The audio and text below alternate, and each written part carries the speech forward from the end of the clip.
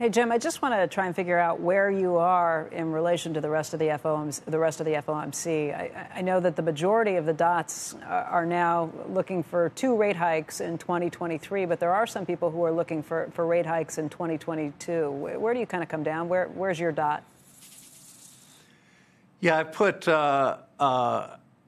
us starting in late 2022, but you do have to have the idea that these are related to what the forecast is. So my forecast said 3% inflation in 2021, core PCE inflation, and 2.5% core PCE inflation in 2022. So, but if that's what you think is going to happen, then by the time you get to the end of 2022, you'd already have 2 years of 2.5% to 3% inflation. So to me, that would meet our new framework where we said we're going to allow inflation to run above target for some time.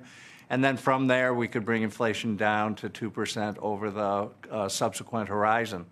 Now, I'd just caution everybody that, other members have other forecasts for inflation, and some of those, if you look at some of those dots, they're below 2% in 2022.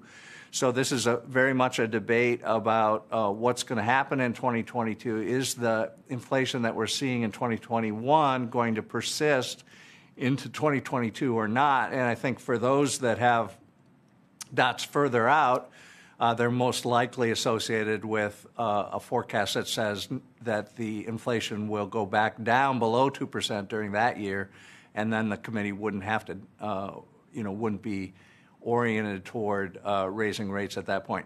I would say also about this that these are things far in the future in an environment where we've got a lot of volatility, so it's not at all clear that any of this will pan out the way anybody's talking about it. So we're going to have to go meeting by meeting and see what happens. Shepard Smith here. Thanks for watching CNBC on YouTube.